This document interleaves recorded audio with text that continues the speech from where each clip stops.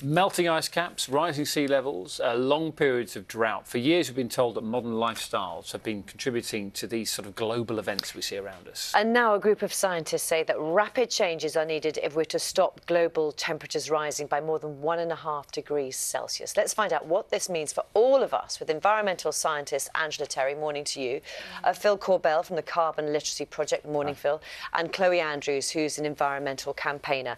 And I know that all of you are intensely interested in this and campaign on this in many ways.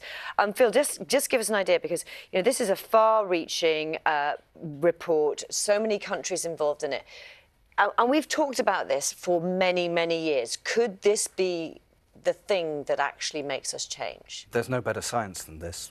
The world's scientific community have come together, and it's unequivocal. Even after filtering, editing, this is the signal that we just have to act, and the we is everyone.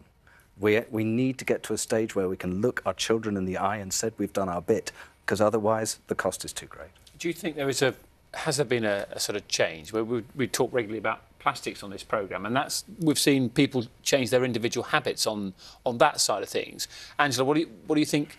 Can we have the same sort of reaction with other things, like some of the other stuff we're talking about this morning? Yes, definitely. And I hope this report is the crossroads where this happens, because the public are hugely in support of renewable energy and electric cars and clean energy.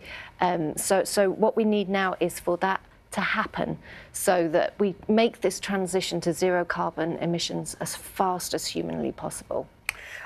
Chloe, you're an environmental campaigner. You've been interested in this for a long time.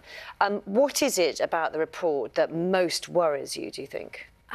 It's just incredibly frustrating that, we've got all these drastic changes that we need to make now. And there's been this attitude for decades now that, the next generation will sort it out and your young people have got it in hand.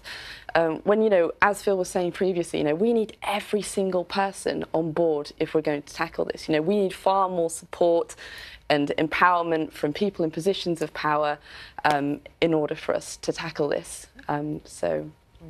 Yeah. What sort of changes have you made to your own sort of lifestyle? Give us an idea, because people always love examples and things that they could do themselves. Yeah, so personally, I started with reducing the carbon impacts of my diet, so eating more plant-based foods and eventually going vegan, trying to fly less, but I realised after a while that, it's much more impactful to try and make changes, say, in your work environment or in your local community, getting more people on board, trying to effectively communicate climate change action in a positive way to the public and people around you.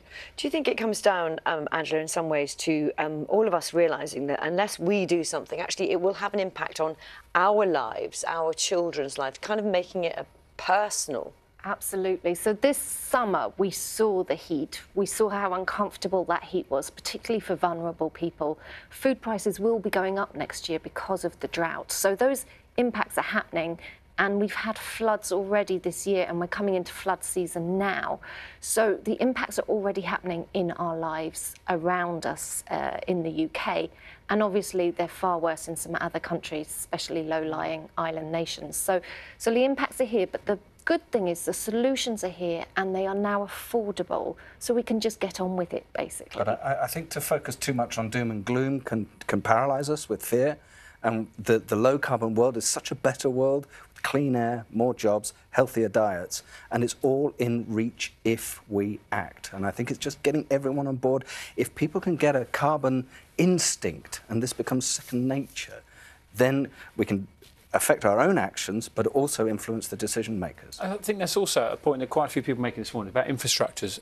That's a crucial part as well, because you were talking about the importance of electric cars for the next generation, but there's still not that perfect infrastructure there for that. It's still quite a bind to put a charging point at your home, and then you're making that's what I mean. So if the infrastructure is there, then I think that would encourage more people to, for example, go electric with their cars. So in terms of fast charging points, there's already 6,000. So within the next year or two, there'll be more locations for charging an electric car than there are petrol stations. So that transfer is happening. Most people charge at home at night. That's about what 80% of charging is, because you're asleep. So it's convenient and it's cheapest way to charge. So Putting a charge point in your home is quite straightforward, and there's a government grant to do that as well. And we're talking about that. I mean, one of the suggestions is about gas boilers, isn't there? That they should be replaced. By what?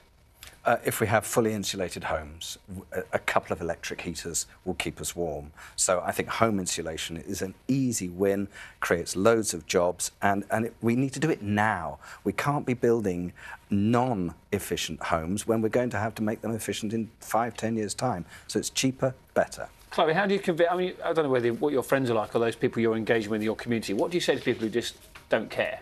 I just tell them to give it a go and get involved, because there's no better antidote to apathy and, you know, despair than action. And personally, I've just become a far happier person since taking action and doing a bit of research myself. So yeah, just give it a chance, and, you know, don't get carried away with all the, you know, sensational headlines that are just created to generate income for, you know, news organisations.